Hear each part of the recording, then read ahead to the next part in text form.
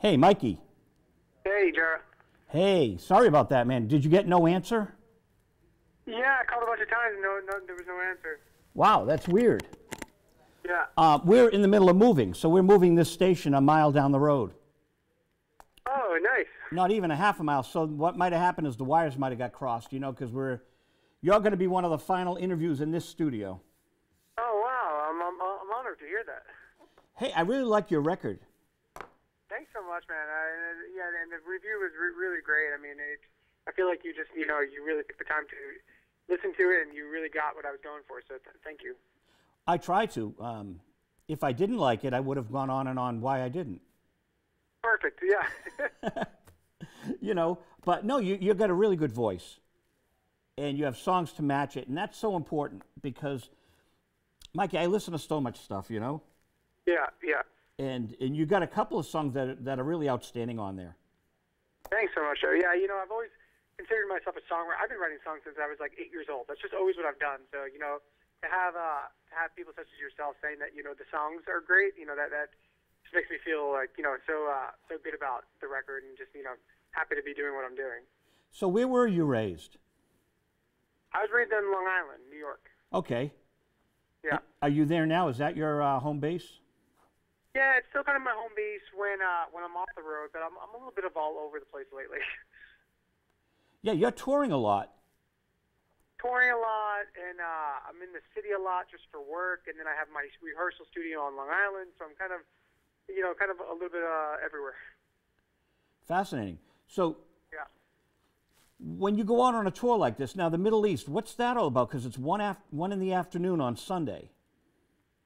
Yeah, what that was we wanted to include Boston in the tour, but there wasn't like a good day to really do it, and there's so much going on with the New York CD release show. So the only time we could really do it was on a Sunday, and we thought, well, better than the Sunday night might be because it's the weather's getting nice to do it during the afternoon when when people are out. So that was just kind of we're going to test it out, see if it works.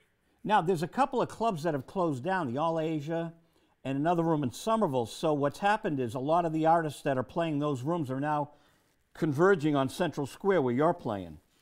Right. It's a lot harder to get dates even. I think it'll be fun because, it's a daytime show. I think it could be something different. If it wasn't summer, a different story. But I think we're going to test it out and see how it works in the summer.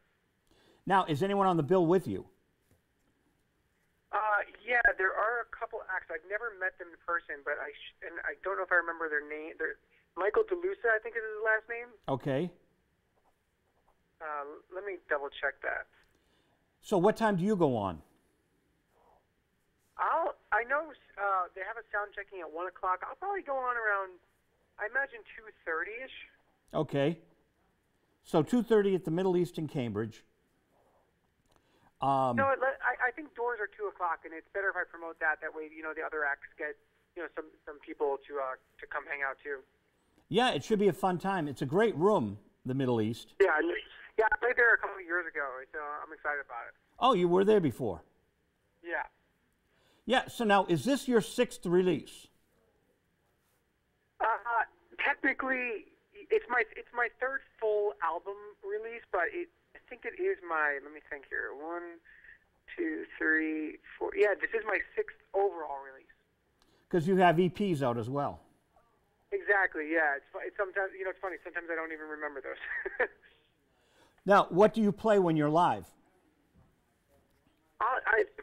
For this whole tour, I'm going to play mainly the entire new record and maybe a song or two from, that did well previously from my older records. Maybe, I think it'll be a 9 or 10 song set. And I'll probably play 8 songs from the new record and 1 or 2, from the Constant Motion record and one from the Change Again record. Ah, interesting. Yeah. So, I've been playing the older songs for so long. It's nice to have new music to play, so I'm excited about it. Now, do you have a band or are you going to be solo? I'll be mainly solo. I have a buddy of mine who plays guitar and sings. It'll be a duo. Oh, okay. Yeah. Well, because the production's so thick on the record, so do you have different arrangements? Well, for certain shows, there will be, like the New York show is going to be a full band show, and, the LA show will be a trio.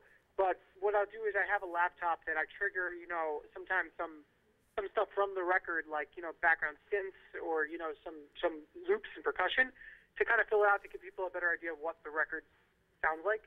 But the songs do work well, you know, acoustically too. So, you know, that's the thing about a song is, you know, if it's a good song, it should be able to work in all circumstances. So hopefully, you know, hopefully it does it justice, even though it's not a full band. So, Mikey, what was the first instrument you picked up? Piano. I started playing piano when I was like 8 years old. Okay. Yeah. And what were your main influences when you were playing piano? What did you hear on the radio, or what? I want to kind of get a handle on what was inspiring you. Yeah. So my dad was a piano player and a composer. You know, he never did it professionally, but he probably could have. But you know, I just have memories of being really little, and him just like playing piano and writing music. And I used to like kind of go and like hang out by the piano. I used to sit underneath it. I remember watching his feet, you know, hit the pedal. And eventually I just wanted to learn. So I started off. You know, he taught me my first piece of classical music. And you know, it wasn't like one of those things where like, you know, you have to take piano lessons or something. You know, I was genuinely intrigued by it and interested. So it was classical music, and my older brother was really into the Beatles.